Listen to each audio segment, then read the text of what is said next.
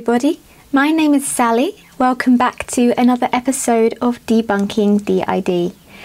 This is going to be part 3 of the All About Alters series, so if you haven't seen parts 1 and 2, hopefully with some movie magic, Chloe will be able to link them above or below. Somewhere in this video you'll be able to find the links to the other 2 videos. This video is going to be about non-human alters and fictives. I find DID to be a very fantastical disorder. I've heard of people comparing it to being a superhero and something that may sound on the surface to be too good to be true. Obviously, there's a lot that goes on underneath the surface that a lot of people don't know about, and these are just the most positive comments that we've heard personally, whether on YouTube or in real life. One thing that can make people think that DID isn't real or that it's made up is when people hear about alters who are animals or non-human. Now, animal alters and non-human alters are just as valid, just as real, and just as needed as any other alter in a system. I will explain to you why animal alters and non-human alters are created by a child's mind. Someone who doesn't believe in DID or is skeptical of DID may look at this disorder and think it's just somebody who is childish or has possibly lost part of their childhood who wants to keep a hold of it by pretending to be an animal or pretending to be something magical because real life is dull and boring. That's not the case. You have to remember that when it comes to dissociative identity disorder, most of the alters, unless they were made later on in life due to more stressful events or another trauma, all these alters were created by a child's mind. These alters were what a child felt they needed. And children enjoy watching shows. And they love animals and stuffed toys and fantastical ideas and books and films that expand the limits of reality beyond our own. Why might a child connect with an animal or something non-human like a fairy or a dragon in a way that would cause an alter to take that form? I'm going to put a trigger warning for abuse here because I will be talking about the kinds of abuse of children that may be physical, may be sexual, that could result in the formation of a non-human alter.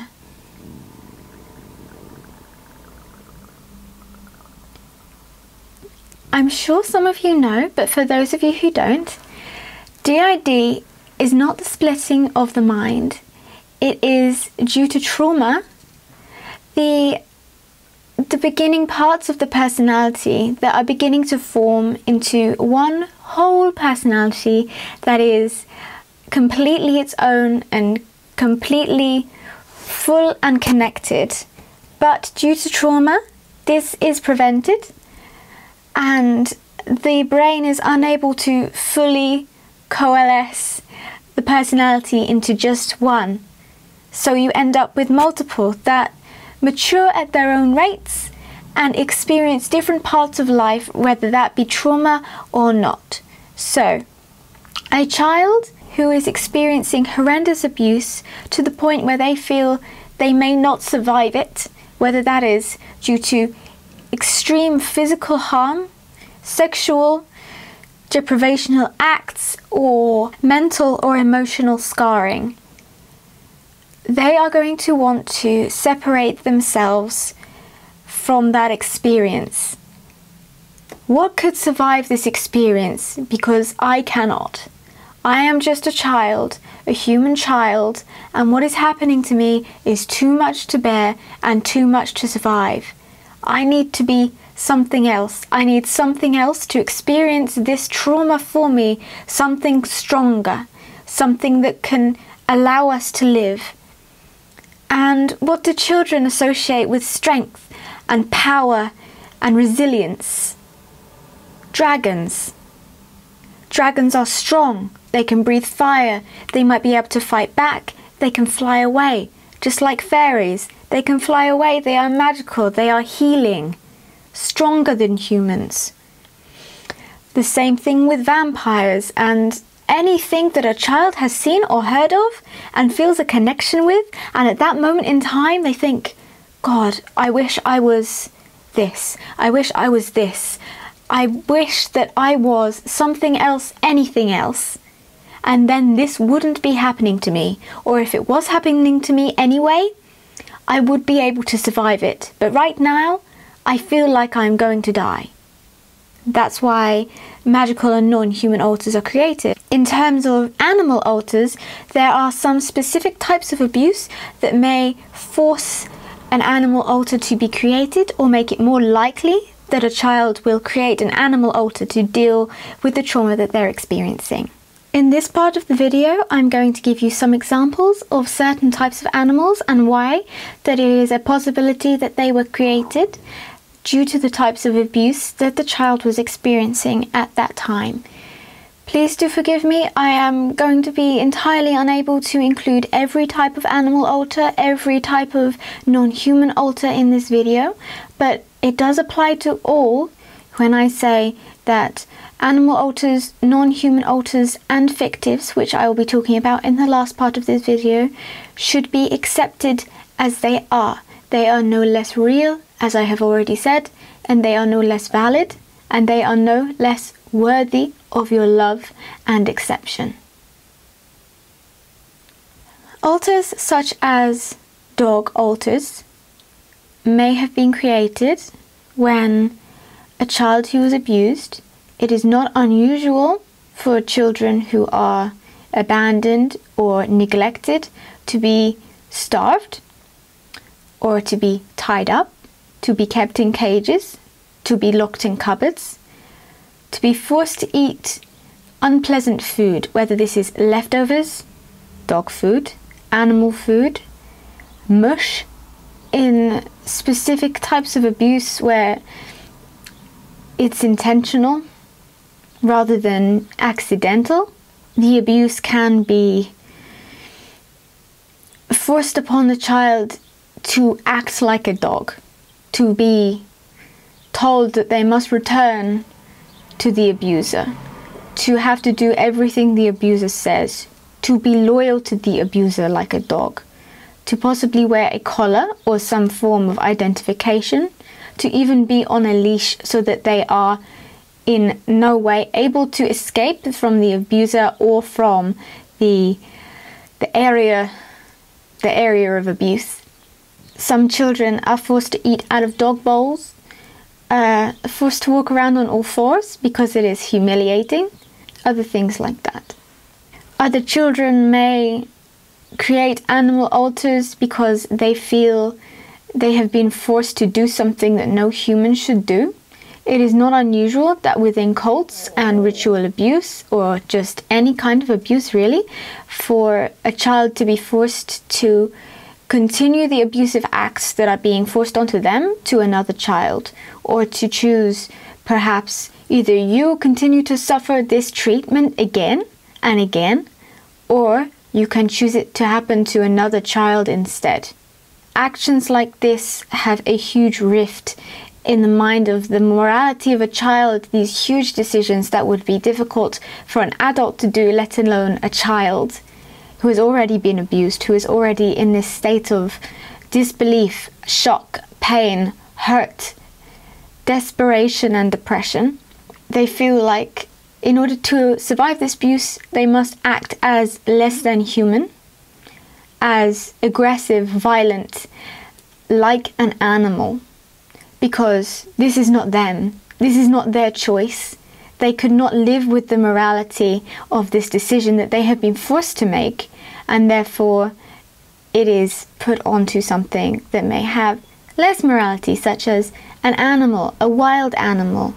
Again, these alters often have strong protective traits and are very resilient and powerful, like tigers and wolves and any other strong, powerful animalistic creature that could carry out the more unpleasant sides of being an abused and an abuser, not by the fault of the child, but...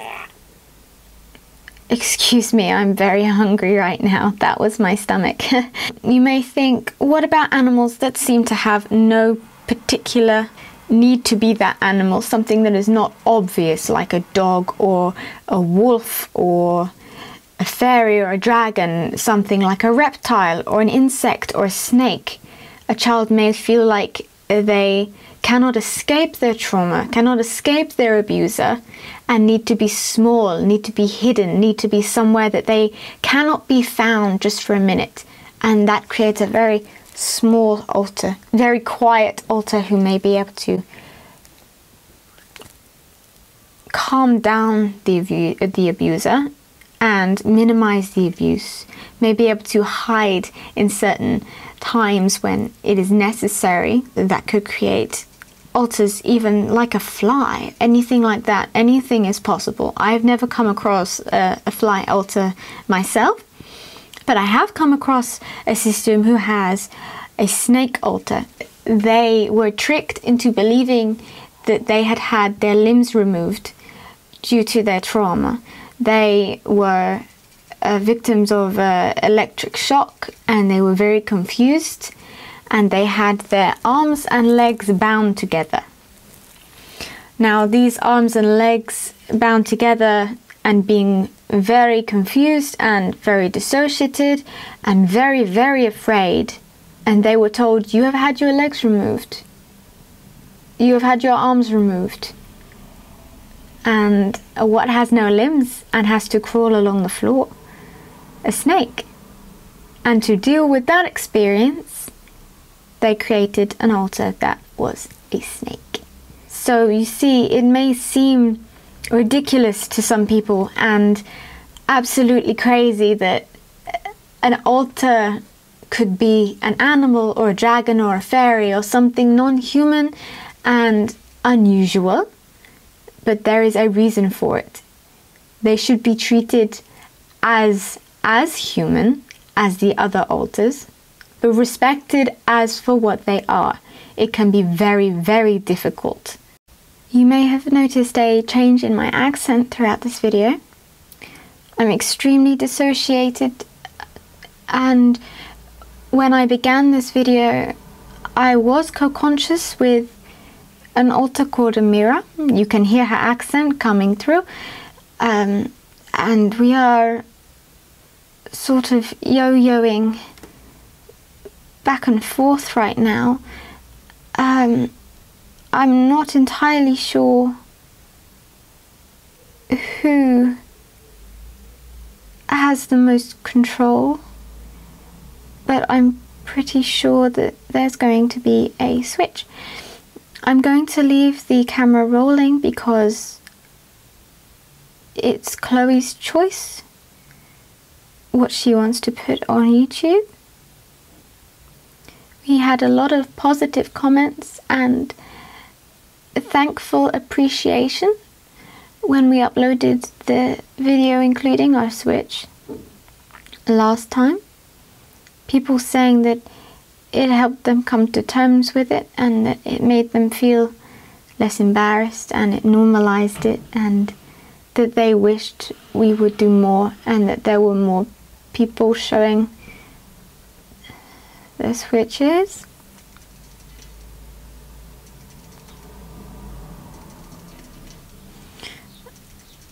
I can hear people in the kitchen, and there was a really loud bang, and it has disturbed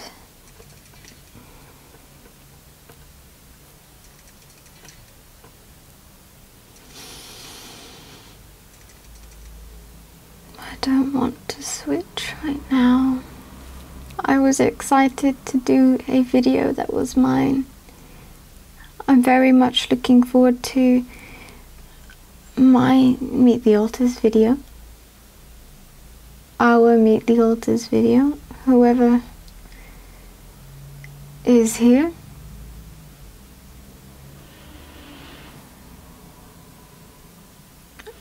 I don't know if you can hear the noises downstairs.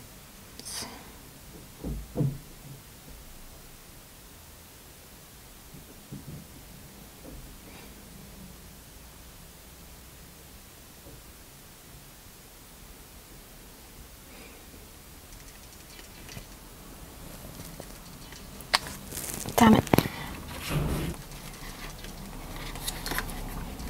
Why does everything always have to be wonky? Hello everybody. I just had a look at the camera and it looks like someone's been filming. I don't know how far they got, but obviously there was a switch.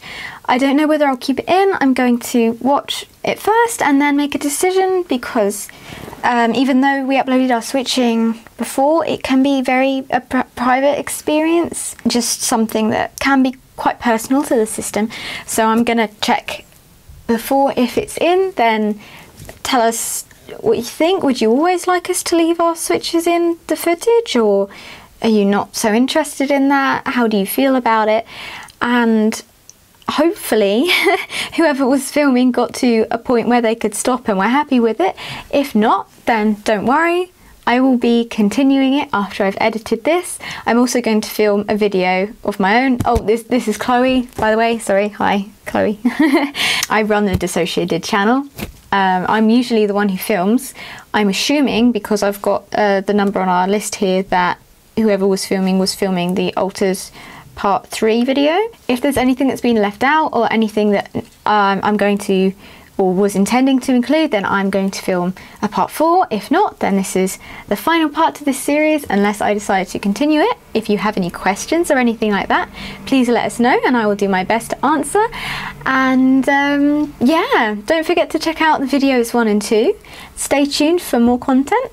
And we are nearing 2,000 subscribers already, which is absolutely insane. So if you're interested in another live stream to celebrate that when we hit it, please do let us know.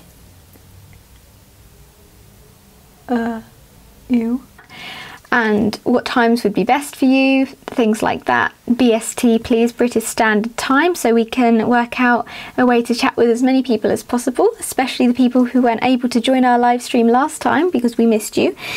And also, I'm starting a little art project. I have decided to do a little thing for more mental health awareness and DID awareness, as well as body positivity. And I've started creating little artworks and designs and logos to put on t-shirts, stickers, phone cases, whatever you want, just to promote body positivity and self-love and self-care and healing and mental health awareness. So if you'd be interested in checking out our Redbubble shop, not necessarily to buy something, but even just to have a look and see if you can give some feedback or what you think about the designs, then yeah, I'll link that below. You can find us at DissociaDID on Redbubble and Instagram and Facebook, so please do follow us so you know when we're uploading and what's going on in our lives, and we can have a little chat with you if you like. And I guess I'll see you guys in the next video. Bye!